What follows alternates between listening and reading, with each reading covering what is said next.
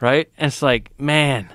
And then they super weight their bow because they don't necessarily understand how their eye actually works, and they use stabilizers to calm their mind, and it's completely opposite of how things actually work in your mind. But when you think about the history of instruction, I mean, archery is a martial art in some cultures, right? Yes. In Japan, it is a martial art. I think of it as a martial art. But when you look at some of the texts that are associated with that, it's this blank-mindedness and all this stuff. However, most of those cultures use what's called a mechanoreceptive trigger, and people never knew about it, right? Why is it in Kyudo archery that the tip of the arrow is so much bigger than the arrow shaft itself?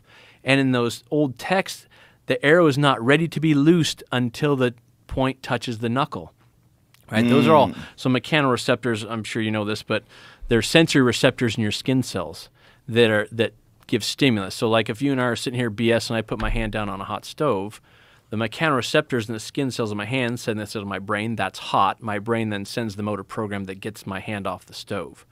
It's how Olympic archers shoot with a clicker, right? So they draw their arrow back and they've got it underneath the clicker, and then as they pull the tip of the arrow out from underneath the clicker, it click against the side of their bow. That sound wave is picked up by the hair cell, the mechanoreceptors in the hair cells of the ear. It sends a stimulus to the brain sends the release motor program.